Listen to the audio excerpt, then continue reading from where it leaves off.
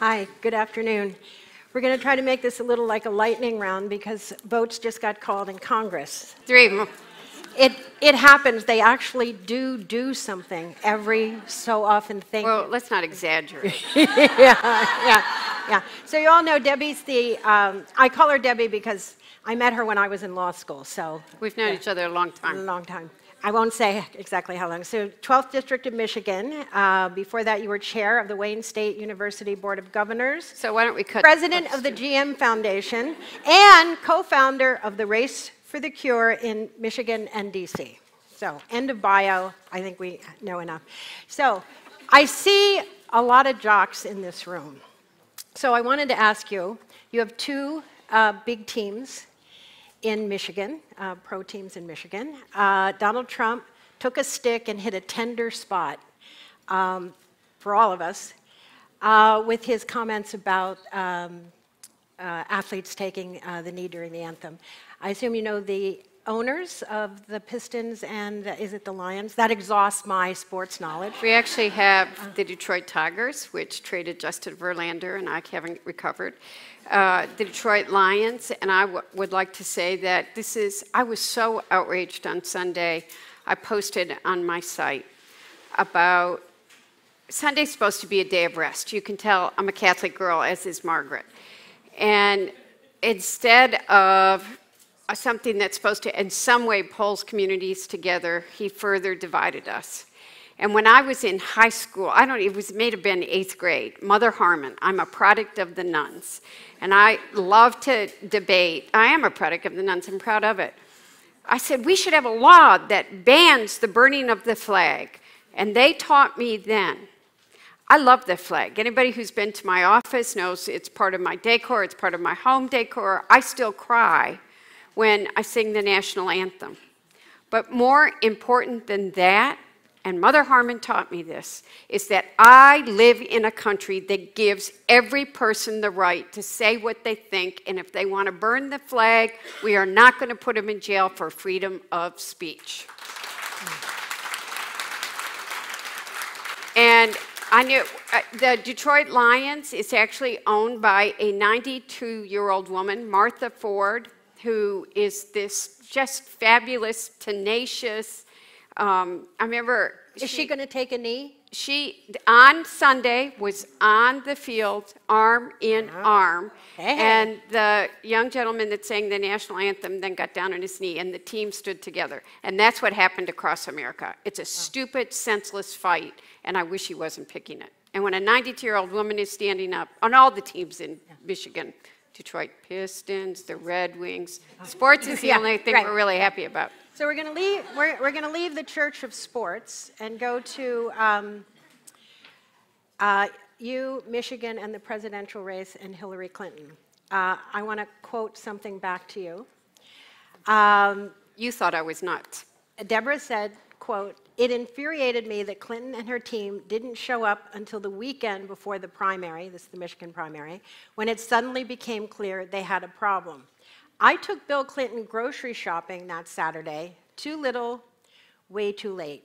First, what did you mean by taking Bill Clinton grocery shopping? And secondly, did they listen to you at all, or was it just they listened to you but it was too late, or they didn't listen to you?" Nobody listened. And no offense to people in the media, even you and Steve all thought I was crazy. I kept telling people that Michigan was competitive. And you know what, if you've got, every weekend I make a point of going into a union hall. I get around my district. I frequently will do 10 events a day. When I went, they called me. Bernie Sanders had been in my district 10 times. He had been at Local 600, which is the biggest UAW local in the country. He had been at Eastern University. He had came to the Dearborn Performing Arts Center with the Muslim community. He had been everywhere. Hillary Clinton never walked in my district. And by the way, when you look at voter turnout for primary and general, my district had a larger turnout than one of the Detroit districts did. So they called me at like 9 o'clock on Friday and said, "Will you take Bill Clinton to a grocery store?" I said, "This is a joke, right?" But it actually was fun to grocery shop with Bill Clinton. He's very good grocery shopping, and he's gotten healthy, which I'm not. But it just, I was very frustrated in both the primary and the general election. I think they took the Midwest for granted, and you saw the results. So on this listening question, listening to women, 2 weeks ago when Chuck and Nancy had crispy beef with Trump in the White House, Leader Pelosi said afterwards, or it was reported that she said during the dinner, are you listening? Can I be heard? Are you listening to me? Do you find that in in the midst of Congress? Do women, for instance, Senator Kamala Harris during the hearing when Richard Burr more or less told her to be quiet, do women get heard when the doors are closed, when we don't see you? I think it depends who you are, and well, not even where you are. I think that I've been lucky that in Michigan, I'm a newbie member of Congress, but I've been active in Michigan for decades.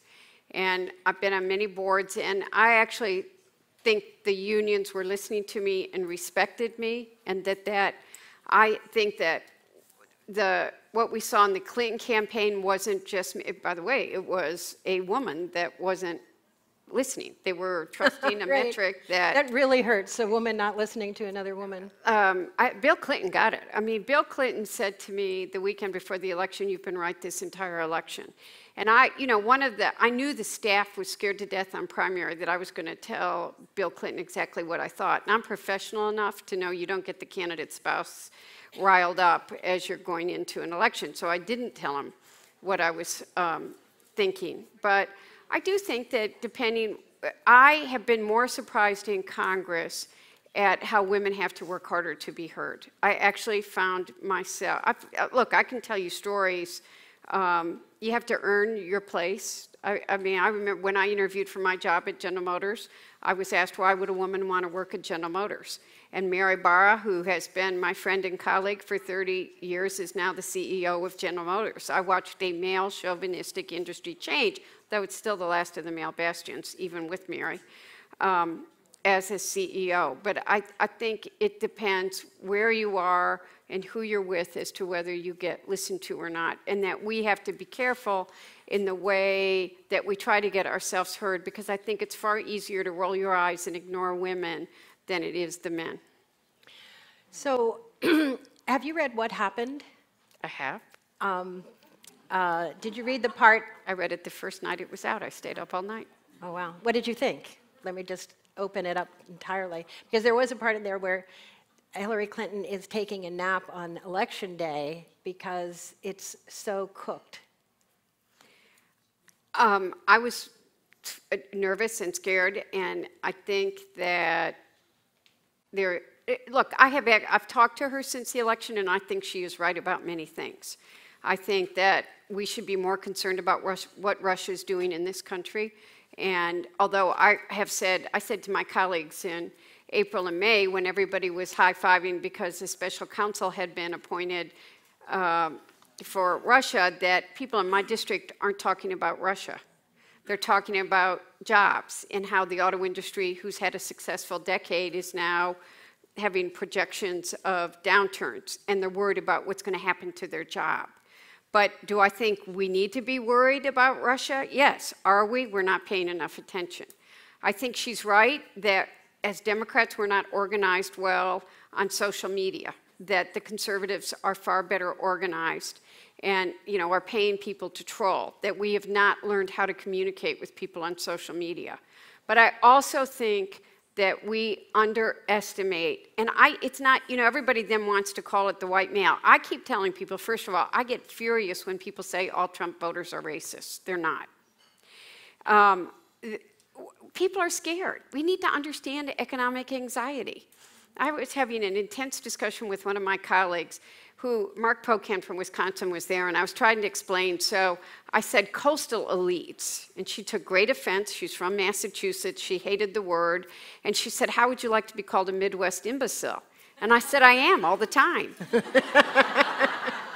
And then I threw in redneck, Southern rednecks. We've got to not label people, but we need to start to put ourselves in other people's shoes more and understand how people feel. And we really need to understand that there are a lot of people in America that are worried, have economic anxiety. And I think she did not understand that. Do Democrats that are poised to run for president, are they going to get the kind of message and the understanding of the union folks, the people that you know in Michigan, that allows them to speak to those people?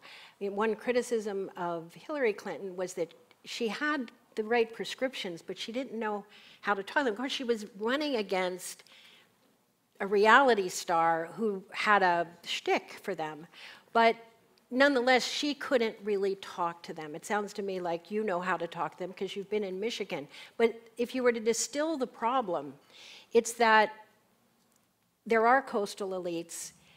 It's the party of, Katy Perry and Caitlyn Jenner, but it's not the party of that guy in Michigan who used to make a really good living and have a boat to go to on the weekends, who doesn't have that anymore, and Democrats don't know him. It's even more basic than that. So I've got the largest group of Teamsters in the country. They worked a lifetime.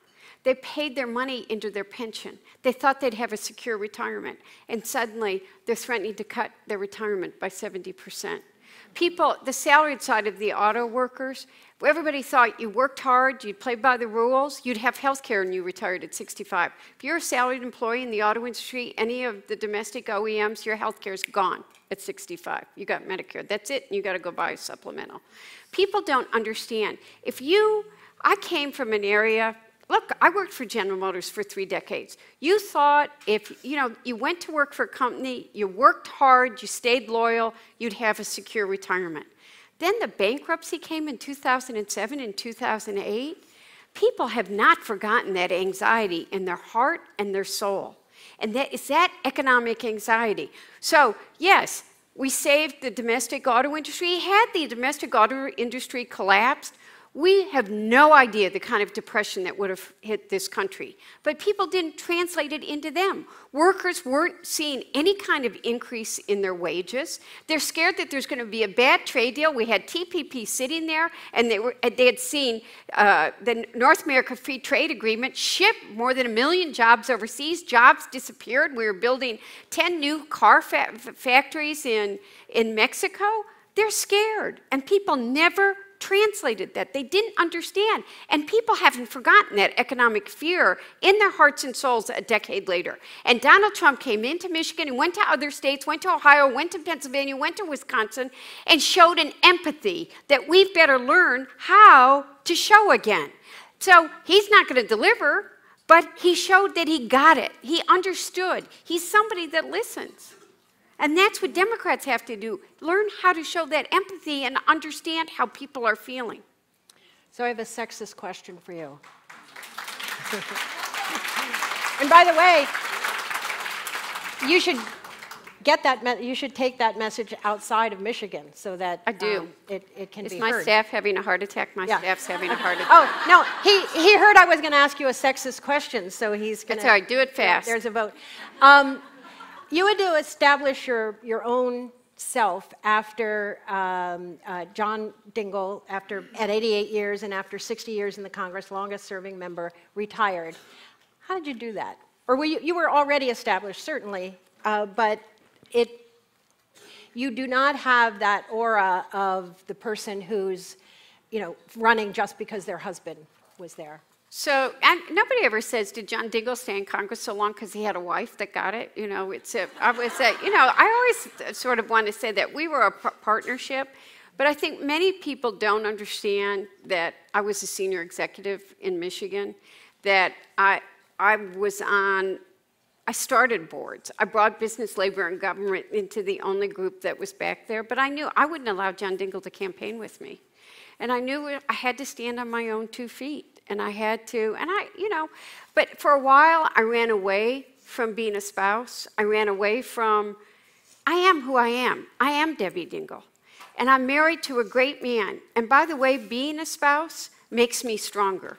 That double role I played, instead of always women are problem solvers. Women are, no offense to the men in the room, but we end up bouncing more balls in the air, and we know we've got to. So the fact that, yes, I'm doing public policy, and I've had a 3-decade career, but I still have to do the laundry, the grocery shopping, make sure that there's food there, get John to the doctor, get my dry cleaning in, get the bills paid every week. And go to Michigan every week. And fight with health insurance every week, and Medicare keeps me real, and you understand the frustration and the anger that's out there, because I spent 14 hours trying to fight with Blue Cross and Blue Shield and Medicare as to who was the primary payer.